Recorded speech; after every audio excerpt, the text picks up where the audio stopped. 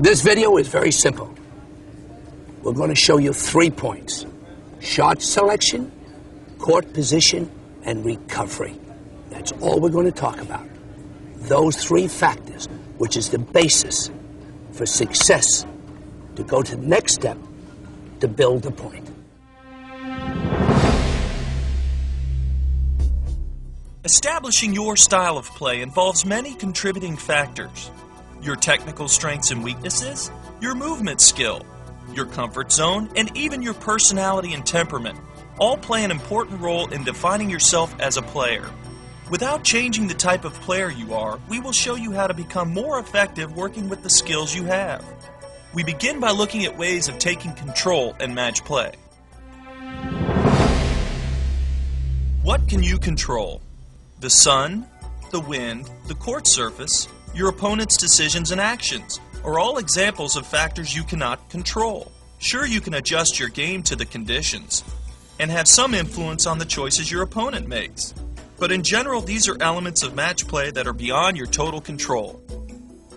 What you can control is how you respond to your opponent's decisions and your own decision making, such as the direction of your shots, the spin, pace, and trajectory of your shots, and the tactics and strategy you use.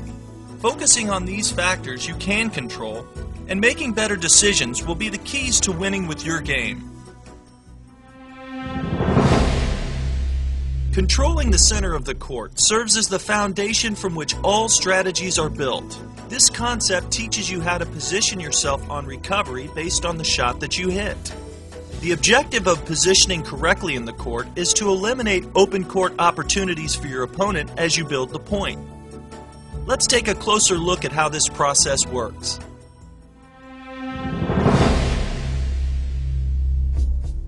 In singles match play, the server typically positions close to the hash mark on both the deuce and the ad courts. When the server is staying back, this position allows the server to quickly and easily recover after the serve to a position halfway between the returner's best possible shots. The player returning serve will position halfway between the best possible serves, taking into consideration the spin action of the right-handed server. In this rally, Greg hits the ball down the center of the court to Raul. Where should Greg position on the recovery?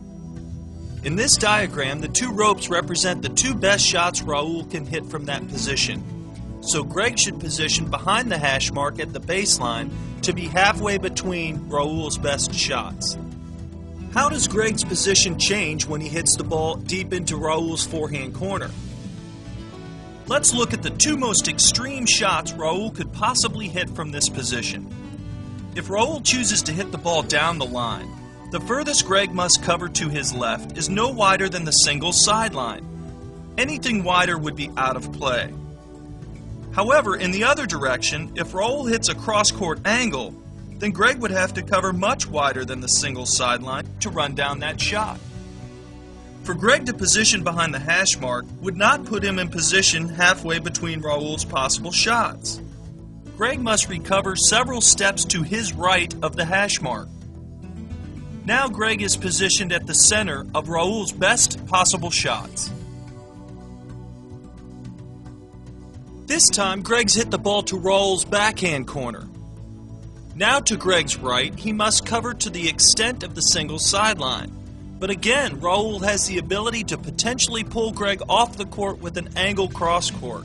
Greg's recovery position shifts towards the opposite corner from where he hit the ball, to again guard against the angle and to position at the midpoint of Raul's possible shots.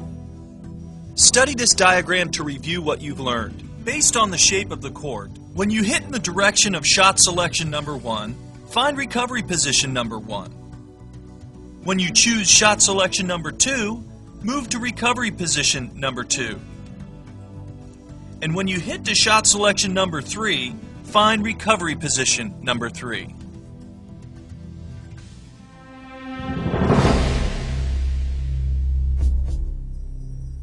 All I want you to do is get the feeling of the look of the court. And what do I mean by that? Without thinking about it, and without looking down at your feet where you're actually standing. When you hit a ball, you have to go to another position.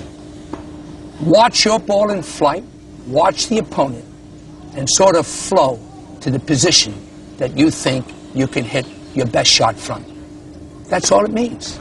Get to the best position after you hit the ball. If you do it in practice, you'll find yourself getting into that position without even thinking about it. That's what we call the look of the court and feeling where to go without thinking about it.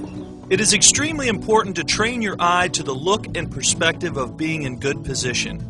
The camera's point of view now represents your eyes and the look from the recovery position. You've hit the ball down the center of the court, and this is what it looks like from the correct recovery position. In this situation, you've hit the ball to Raul's forehand corner. Ask yourself, are you in good position? If you said no, you are correct. Here's the look you should have on recovery based on that shot selection. Now you've hit the ball to the other corner. Are you in good position now?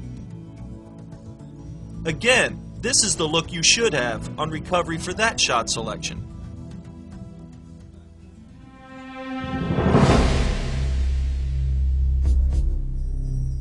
Most players have no idea how little time they have to recover. On average, it takes less than a second and a half for the ball to travel from your racket to your opponent. This is all the time you have to fully recover your court position. With such little recovery time to work with, it is important to understand what shots are good for your position. First of all, hitting a shot that is good for your court position means you have hit the ball in a direction or in such a way that allows you to fully recover before your opponent's next shot. In this situation, Raul hits a cross-court return of serve and finds the correct recovery position before Greg hits the next shot. This is an example of Raul hitting a shot in a direction that was good for his court position. In this scenario, Greg has hit the ball down the center to Raul. Referring back to the diagram, the white X at the bottom of the screen represents Raul's position. You can see that no matter what direction Raul chooses to hit, he is only a few steps from correct recovery. Based on where he is positioned in the court, Raul can choose any of the 3 shot selections and still be able to recover in time. In this point, Greg hits the ball to Raul's forehand corner. If Raul hits the ball back cross-court, it would be the best shot for his position because hitting that direction gives Raul the shortest distance to correct recovery. However, Raul wants to change direction in the rally by hitting down the line to Greg's backhand. Hitting down the line gives Raul the furthest distance to travel to good recovery position. But notice the high looping topspin ball that Raul hits. By hitting that type of shot, Raul is able to buy enough time to fully recover and to continue the point. Though the direction wasn't necessarily good for his position, Raul hit the ball in such a way to give himself time to recover. In addition, the high ball to Greg's backhand may produce an opportunity ball for Raul. Raul should be looking to capitalize at this point. Here we have another example.